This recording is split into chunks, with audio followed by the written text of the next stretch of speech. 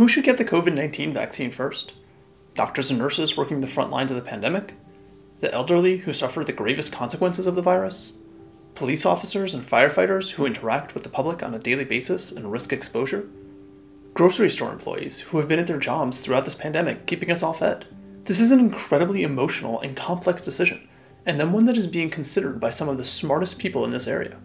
And yet, there appears to be some very strong opinions about how this should all play out. Opinions that are often lacking in understanding of just how difficult this question actually is. Welcome to Data Demystified. I'm Jeff Galak, and in this episode, I'm not going to answer the question of who should get vaccinated first, but rather, I'm going to walk through why this question is so immensely difficult to answer. Let's start with two extremes that we could employ in vaccine distribution. On the one hand, we can have a system that very carefully prioritizes groups of people based on some criteria, and then systematically gives out vaccines following this rigid hierarchy. And on the other end, we can put everyone's name in a big lottery and allocate the vaccine totally at random. What's critical is that across these two extremes, one of the major trade-offs is speed. You've likely heard that vaccine distribution has started off very slowly in the US. With only a fraction of vaccines produced actually being distributed, we need to ask why that is. While there are a number of reasons, a major one is the prioritization system being used.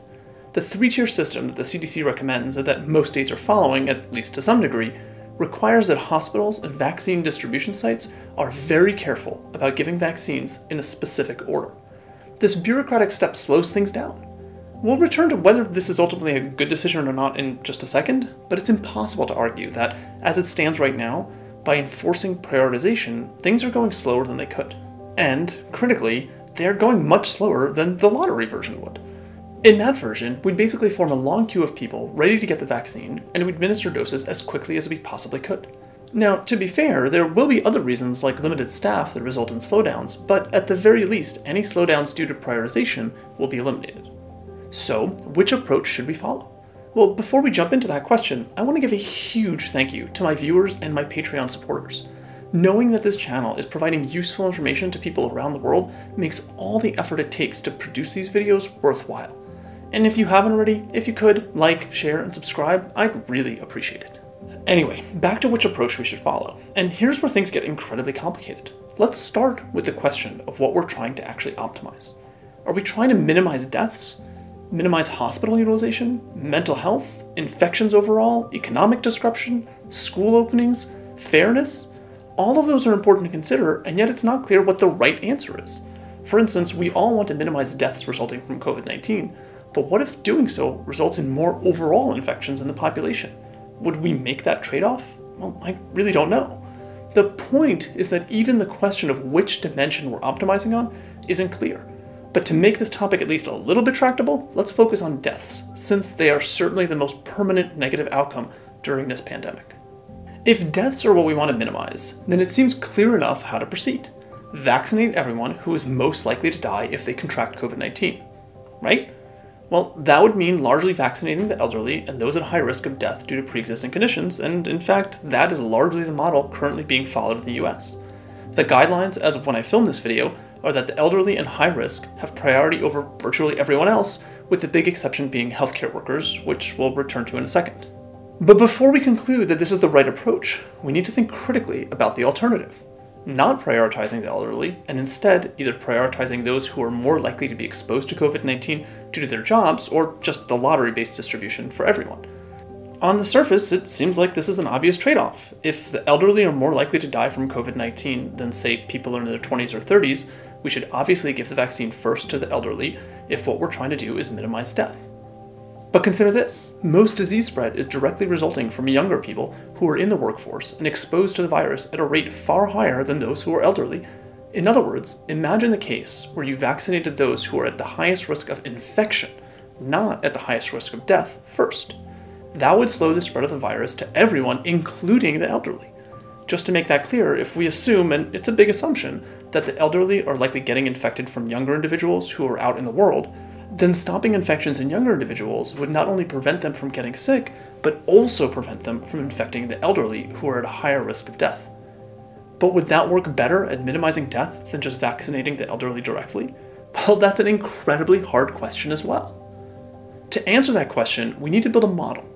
Basically, a model would be a simulation of the world where we see how our outcome of interest, death in this case, would likely change if we made different policy decisions about vaccine distributions.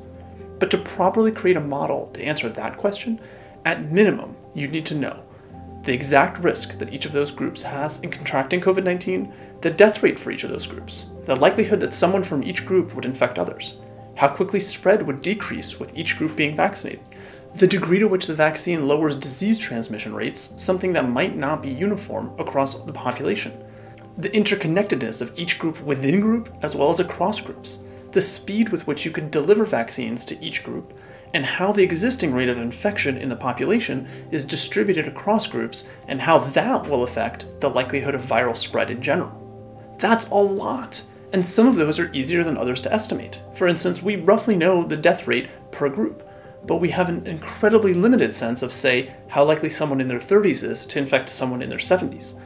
That depends on how often those groups are in contact, how compliant those groups are to safety procedures like mask wearing and social distancing, and how likely those groups are to actually shed enough virus for the other group to become infected.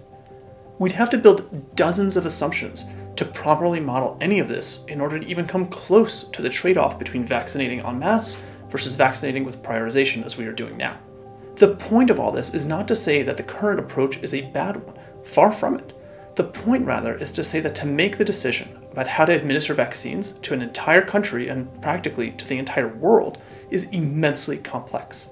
There is a right answer if we agree on what metric or metrics we're optimizing, like minimizing deaths, but we don't have anywhere near the data needed to be sure that we are even close to that right answer.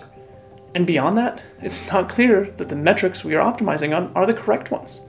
Even deaths isn't an obviously correct metric.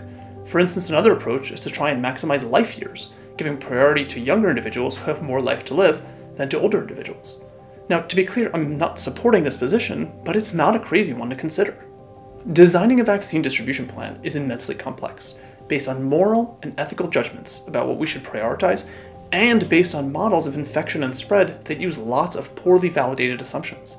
I raise this point not to scare you, but rather to humble all of us into realizing that when we hear dogmatic positions about one approach or another, we must realize that there is far more complexity behind this issue than appears on the surface. It's easy for pundits to get on TV and radio and support one approach over another, but it's a whole lot harder for them to accept that every choice being made is actually just a well-informed guess.